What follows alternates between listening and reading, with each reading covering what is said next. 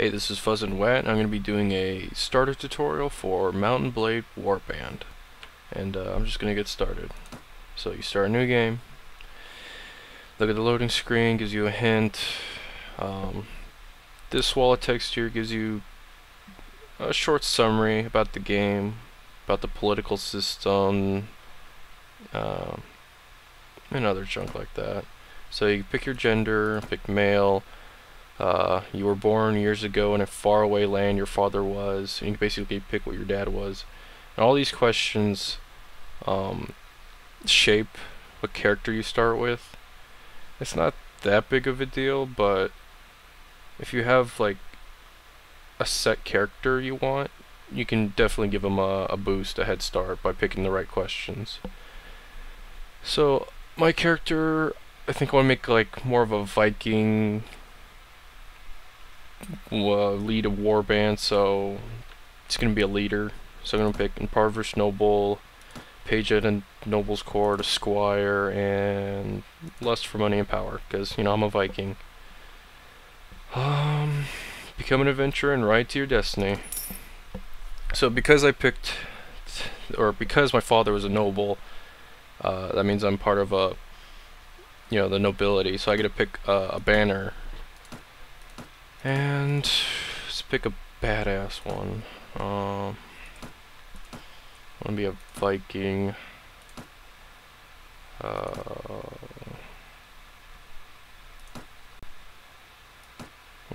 This one has an axe on it, so I guess I'll go with that. Okay, so here's the RPG of the game. Stats, levels, all that fun stuff. But I'm going to pick my name. Just Fuzz and Wet, why not? Let's keep it simple. So here's your attributes: strength, agility, intelligence, charisma. And something to note is that attributes, depending what attributes you pick, depends what you can pick in the skills, which is kind of neat. So if you put all your points into strength, you can get iron, flesh, power strike, power throw, power draw. That seems to be it. It's the top 4 skills really are affected by strength, and you can see which skill or which attribute affects which skill. So it says like training, base attribute, intelligence. It appears right here. So spotting takes intelligence, first aid, intelligence. Yeah, intelligence. If you pick a really intelligent character, you get a lot of skills, a lot of how would you say, increase the skills of your character on the overmap. Basically, like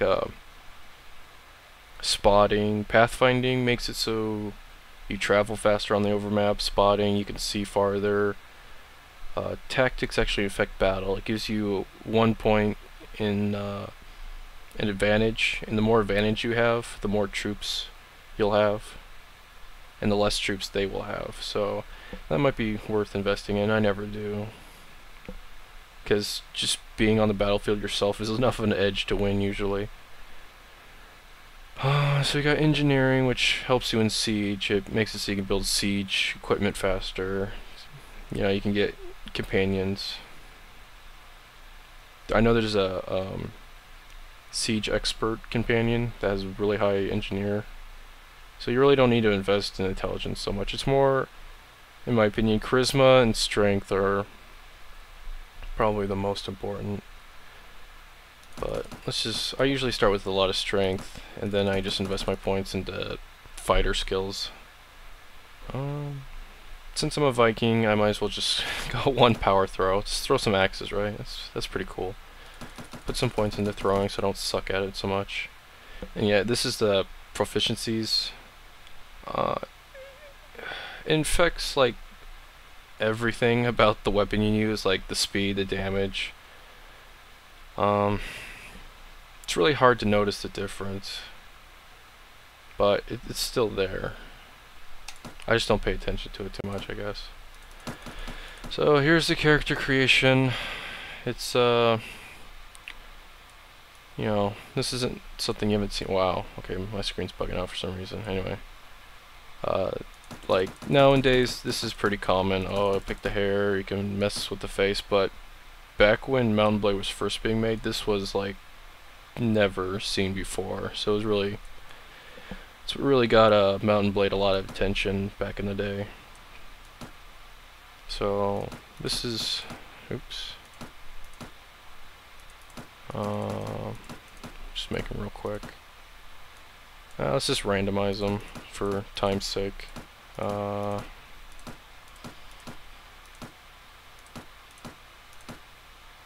Viking. There we go. He looks like a Viking.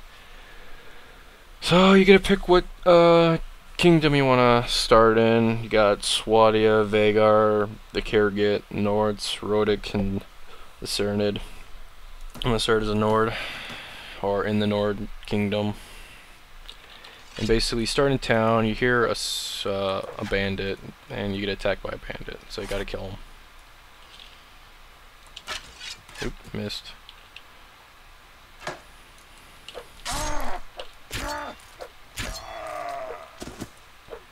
And then some merchant comes out and is like, "You alright?" And I'm like, "Yeah." So he takes you to your home. This is basically like a second tutorial. He says his brother got kidnapped and he wants you to like raise a tiny army and save him, and I'm just gonna be like, no. No, go away. So, this is just instructions, but basically here's the overmap. You can click where you want to go. You can hover your cursor over your guy and you can see the troops you're holding, and since I don't have any troops, it just says me, and then I have 100% health. But here we can go into town. Oh, there's a tournament going on, which is a really good way to make money, because you can bet on yourself and hopefully you'll win. So this is the tournament pretty much. It's really crappy, but whatever. There's a lot of mods that mess around with the tournament system, and they're really good. You can see the AI is kind of retarded, but there's a lot of mods that fix that. Yeah, this game is one of the kind of games that becomes a lot more enjoyable with mods, because they fix a lot of things that the developer is too derpy to fix. So.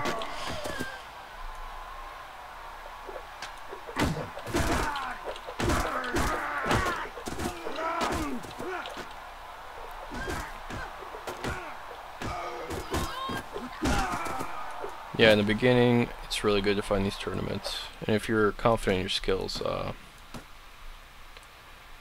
it's really good cash, and you get renown, which I'll talk about later.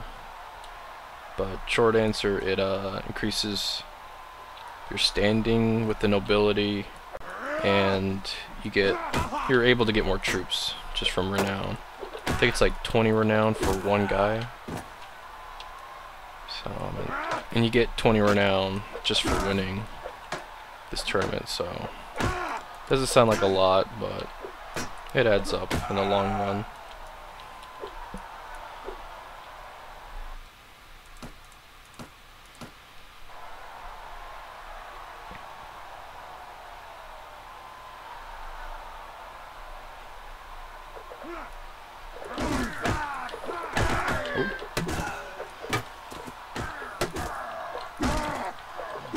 Maybe I should talk about the controls. To block, you mouse right click. To attack, it's left mouse click. It's kind of obvious, but to swing into which direction you want to, you have to move your mouse towards that direction. So you see these little arrows? Oh, I'm in trouble here. It basically indicates where you're going to swing. So up, side, up. Wow, this guy's still alive? Oh, wow. I don't think I'm gonna win this. Maybe I can. Nope. Alright, well I lost. All my money's gone. Yeah, fun. Eliminated from tournament. Well, this isn't good. I have no money. See, yeah, there's definitely a risk to it, but I don't know.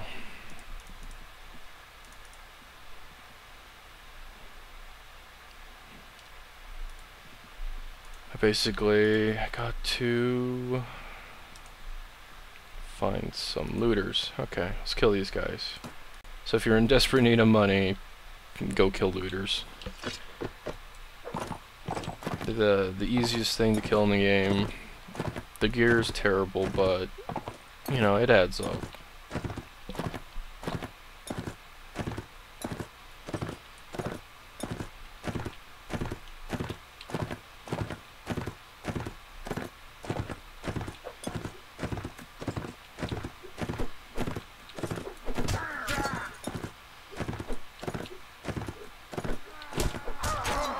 So man, look at these guys. They just throw rocks, which hardly do any damage. Just try to hit these rock guys first. Like, ranged enemies are really easy to kill because they can't block. Like, this guy blocked, so he's pretty annoying. Oh, I do have a shot.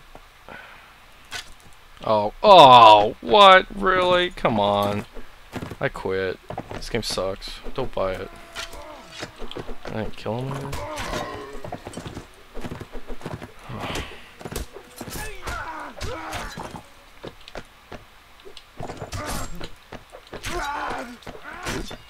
My horse is gonna die. Oh, this guy's running. It's because his morale is crap. He's scared, so he runs. I'm gonna get off my horse. It's gonna die. If your horse dies when you're on it, then you kind of stumble, and that gives them an opening to kill you. So if your horse is about to die, just get off of it. So I win. You press tab to get out of battle. Continue. So here's the loot. Oh wow, I got a balanced one. That's actually worth money. So lucky me. So I'll just grab all this stuff. You can hold down control and click on it, and it'll just go right into your inventory. Return. Oh, it grew level. So press C to go to your character screen. Put in the attribute. Power throw. More points to that. So let's go back to town and sell this stuff.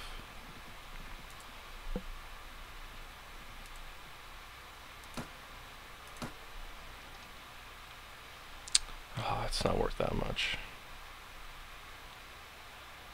I actually might use that instead of what I have. Actually, the weapon reach is too low. I like to have some reach. So, hold down controls, sell it all. 1, 2, 3. Awesome. Oops. I actually wanted to go in the tavern, not the street. This is pretty much useless. Like, back in the day, you had to do this. There wasn't a little menu where you could pick where you want to go. So you actually had to walk into town, go to the shop, which I actually liked a lot. You know, it made it a lot more immersive, but you know, gamers are lazy. There was a mod that allowed you to do that menu thing, and then Taleworld, the company that made this game, just were like, okay, fine. You know, I don't know. I just think it's just lazy. Whatever, I use it, so I can't complain too much. So in taverns, they have a couple uses. You can hire mercenaries. So here's some caravan guard. 2 of them for 480. Yeah, right. Screw that. You can pretty much talk to this guy. If you're looking for work, you could say, "Have you heard of anyone in this realm who might have a job for a man like myself?" And he'll basically give you a couple jobs, like, well, Ragnar's looking for mercenaries. This is Jarl Durrigan. He's one of the vassals of King Ragnar, and he's looking for work, or he's looking for someone for work. And then that's it. So Ragnar's looking for mercenaries, and one of the vassals has a job. So you can either go find them and do the quests, or just say bollocks to that and talk to this guy. So you use the guild master, you can ask them a whole lot of questions. Ask them about the political nature of the game, the wealth in the region, which pertains to trading, which is something else that's basically becomes your main source of income in the game is by trading. You can buy land and use it for a business, but it's really expensive, so I don't have any money for that. And you can ask him for jobs, like, do you happen to have a job for me?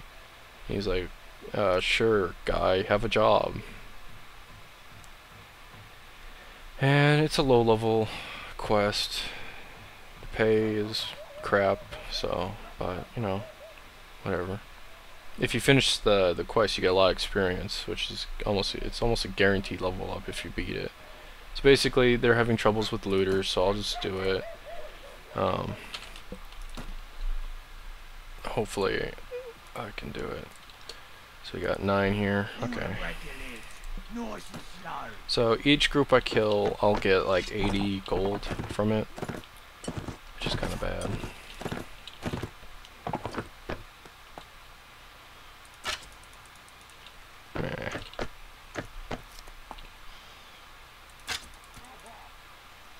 Wow, this crossbow's terrible.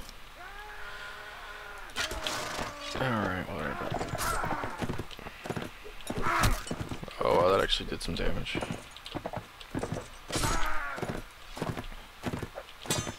So, the horse controls are pretty much just like what you kind of expect. You know, WASD, you can look around, you get to choose where you want to attack, you can stab.